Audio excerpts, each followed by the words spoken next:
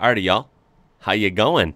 We are looking at 30 juicy facts about the Southern Hemisphere. I think this one's going to be pretty cool. This has been suggested a couple times, and most recently on Discord from tgirl009. So I do appreciate that. This is going to be cool because, obviously the big players that I know of, or that I'm fond of course, would be Australia, New Zealand, right? I think that's pretty obvious. But there's, I think, a lot more than meets the eye with the Southern Hemisphere, and it's just one of those things that, at least from my point of view in the U.S., you just don't hear a lot about the Southern Hemisphere very much, right? It's kind of weird. I know a majority of the population lives in the Northern Hemisphere. I do know that right off the bat, but yeah, I think a lot of these are going to be surprising to me and new. This comes to us from the channel called the Geography Bible, being linked in the description down below so you can watch this whole video uninterrupted, and of course, browse their channel. Let's take a look at this. The Southern Hemisphere contains all or parts of 5 continents. That's Antarctica, Australia, about 90% of South America, 1/3 of Africa, and several islands off the continental mainland of Asia. Number 2. So, I mean, yeah, it's got a lot of landmass. Africa, 1/3 of Africa, and several islands off the continental mainland of Asia. Number 2. The Southern Hemisphere is home to 4 oceans: the Indian, South Atlantic, Southern, and Pacific. The Pacific is the world's largest ocean, with around half of it being located in the Southern Hemisphere, which coincidentally is about roughly the same size as the Atlantic. Number 3. The Southern Hemisphere's surface is around 81% water, compared to 60% water in the Northern Hemisphere. Oh, okay. The Southern Hemisphere contains around 33% of Earth's land. Number 4. So I guess that's less than I thought. It's still a lot, but there's a lot of water going on, and it's only 1/3 of Earth's land. So Northern Hemisphere really coming at you with a lot of land then, okay. Around 850 million people live in the Southern Hemisphere. This is a beautiful shot, by the way. Striking looking city. Really wicked arena down here, and then really majestic mountains in the back. I don't know where that is, but it's pretty cool. Yeah. So that is around 10% of all humans that's existing in a Flinders third Street, of baby. Earth's land, making it much more sparsely populated than the North. Number 5. There are a total of 32 countries in the Southern Hemisphere. This does include those who stretch into the North as well. Wow. Number 6. By urban area, Jakarta is the most populated city in the Southern Hemisphere. Oh, yeah. I was actually, if we're talking Southern Hemisphere, I was going to say somewhere in Brazil, or I guess like Sydney would be up there, right?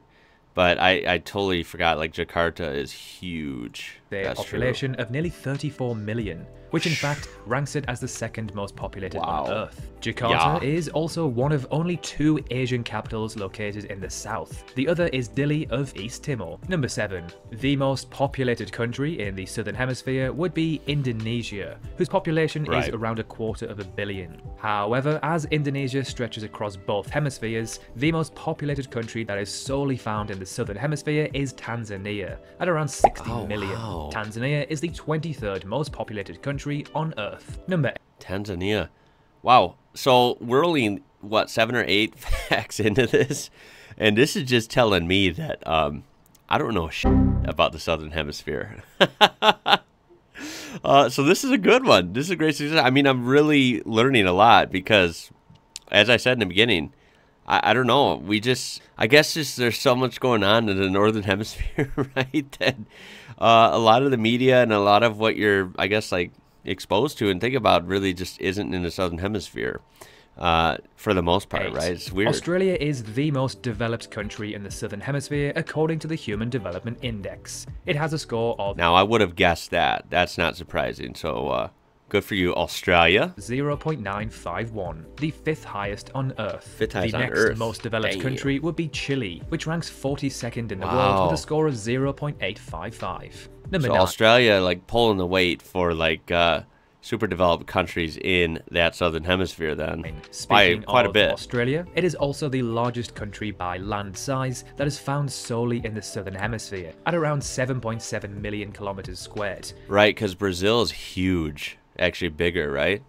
But they have a little bit that goes over the equator, It is though. the 6th largest country on Earth. The 4 largest countries are found solely in the Northern Hemisphere, and then 5th place Brazil stretches across both hemispheres. Number 10. The most widespread religions in the Southern Hemisphere are Christianity in South America, Southern Africa and Australia/New Zealand, followed by Islam in most of the islands of Indonesia and in parts of southeastern Africa, and Hinduism, which is mostly concentrated on the island of Bali and neighbouring islands. Number 11. Interesting. Sydney is the most important global financial city in the Southern Hemisphere, ranking 13th overall. This means that the top 12, and in fact top 20 cities minus Sydney, are all in the north for the highest ranking financial centres. Number 12. Cyclones and tropical storms spin clockwise in the Southern Hemisphere. That's as opposed to anti-clockwise in the Northern Hemisphere. Oh, wow. That is weird. This is due to the Coriolis effect. Number 13. The largest economy in the Anti-clockwise. I've heard that before. That is funny. Southern Hemisphere belongs to Brazil. Again, if we exclude Brazil, who stretches across both hemispheres, then it would be Australia, with a GDP of around 1.7 trillion US dollars. Number 14. At just shy of 7,000 meters tall, Aconcagua is the tallest mountain in the Southern Hemisphere. You know, I love my mountains, right? I love mountains. That's in Argentina, I believe. It's found in Argentina's west coast, not too far from the border with Chile. Now, this mountain is tall, but what's absolutely mind-blowing is that it doesn't even rank in the top 100 tallest mountains on Earth. Number 15. Wow, I didn't know that. The tallest building in the Southern Hemisphere belongs... the top 100 are all in the north? To Indonesia. The Autograph Tower in Jakarta stands 383 meters tall. The building officially opened towards the end of 2022, meaning it stole... Oh, so that's like new. ...a crown from Auckland's Sky Tower, which is 55 meters shorter. Even... Wow, Auckland used to have it. No kidding. That thing is pretty cool. You know, I do remember seeing this before, of course, in pictures in Auckland. I didn't realize that up until, I guess, last year, this was the tallest building in the Southern Hemisphere. It looks really neat, though, right? Aesthetic, I'm going to give it to that still. But this is pretty cool. It's brand new, right? Maybe if it was taken, like, maybe if it was a better picture. That's like, so it's almost like foggy and cloudy. In the Southern Hemisphere belongs to Indonesia. The Autograph Tower in Jakarta stands 383 meters tall. The building officially opened towards the end of 2022, meaning it stole a crown from Auckland's Sky Tower, which is 55 meters shorter. Even though it is the tallest building in the Southern Hemisphere, it only ranks 51st in the world. Wow. Out of the 91 tallest buildings on Earth, this is the only building to feature from the south. Number 16. So another totally weird, like, the ratio, right? Wow, all the extremes are usually in the north then. The longest river that is found solely in the Southern Hemisphere is the Paraná, a river that runs through Brazil, Paraguay and Argentina for some 4,880 kilometers long. This makes it the longest in the Southern Hemisphere and the 8th longest on Earth. Number 17. Excluding Antarctica, the UK is technically home to the most southern territory on Earth. As its overseas territory, the South Georgia and South Sandwich Islands sits 59 degrees south, excluding... Damn, I have never even heard of those South Sandwich Islands and South Georgia? What?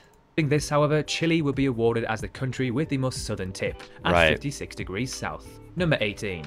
The world's second least corrupt nation... There's so much about the world that I don't know, right? That's what's amazing, is, like, even talk about space and other planets and stuff. Dude, like, there is so much on Earth, so much, that you just, like, the average person doesn't know about. I'm someone who is, like, into different things, different countries, geography, maps, and I still don't know a lot. So that's always cool when you hear of, like, an island or a country, territory, whatever it be, that you've never even heard of. It's like, what? That's crazy, dude. There's, like, a billion ways to, like, wake up on this planet, right? It is wild how vast it is. New Zealand is in the Southern Hemisphere. The second least corrupt nation on Earth, that's New Zealand, is in the Southern Hemisphere.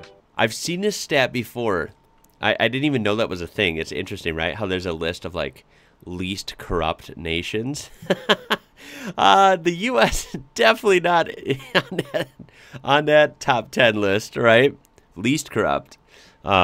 And then I'm sure a lot of nations, you know, that are in the news a lot, obviously aren't on this list. But New Zealand. So what's this mean? Denmark is the least corrupt, and Finland and New Zealand are tied, which is interesting, right?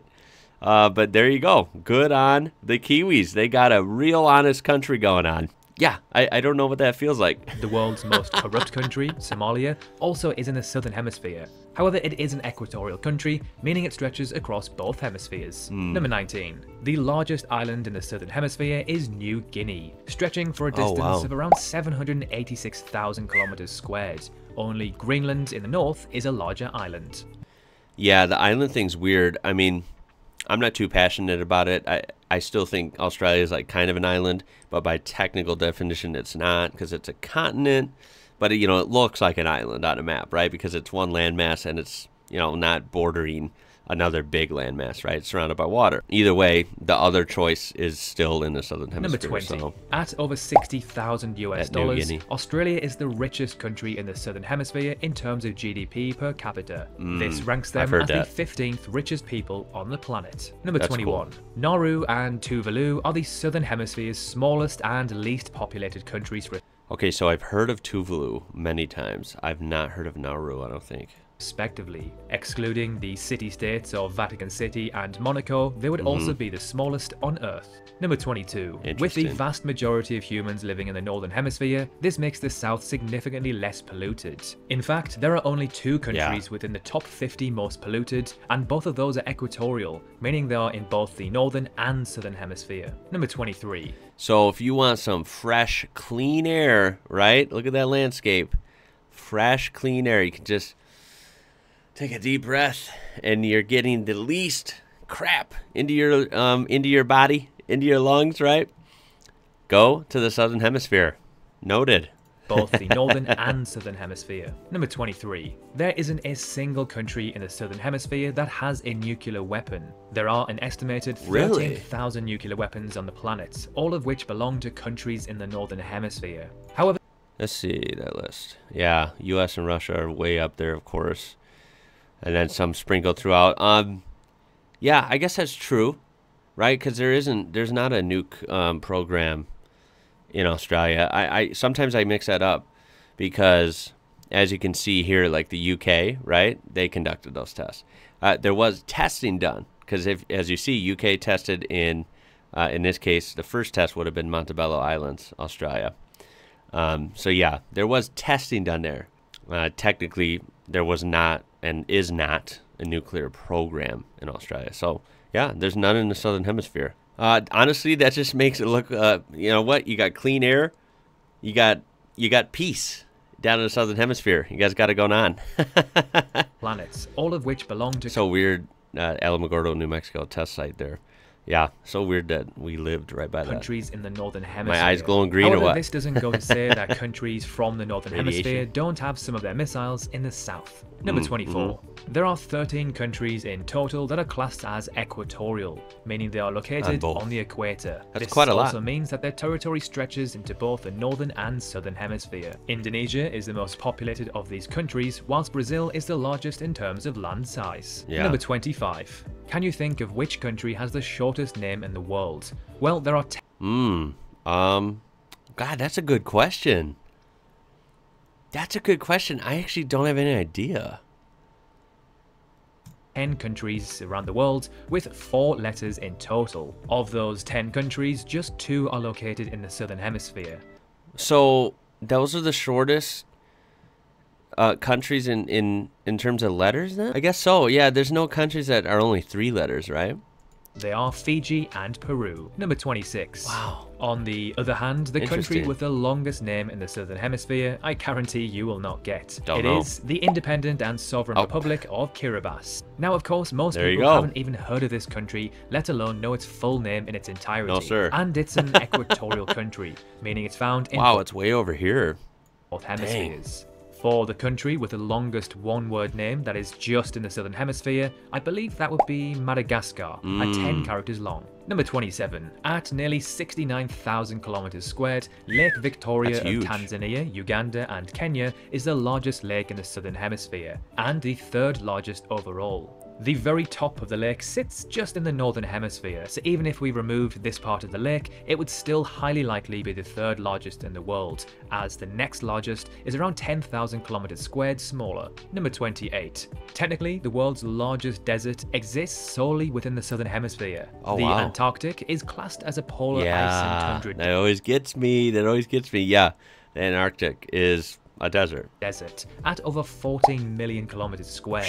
The only country larger than this is Russia. Excluding this desert, the largest desert in the southern hemisphere is the Great Australian Desert. Right. I mean, look at this. I've shown this probably a million times by now. I just can't get over looking at these kinds of maps, right? Like topography style maps where you have like the texture, and sometimes they're a little bit exaggerated, but I mean, the point is you get to see, right, what this looks like.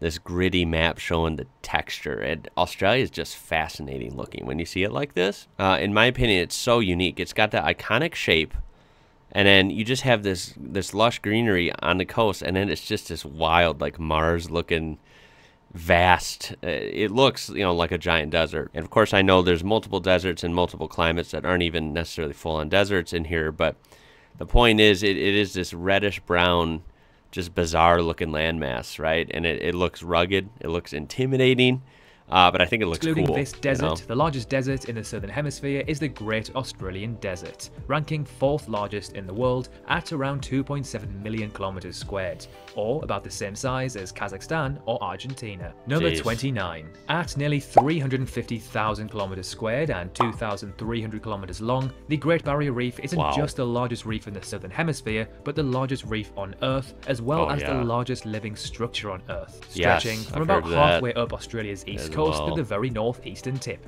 Yeah, everyone knows Great Barrier Reef. That is just unbelievable place. It really is. And finally, number 30. According to a poll we ran on the channel a few months ago, 20% of our viewers live in the southern hemisphere, a slightly higher average than the actual population split between the hemispheres. Interesting. Well, that was really good. I mean, as I figured, I learned a lot. Like, most of those I did not know, right?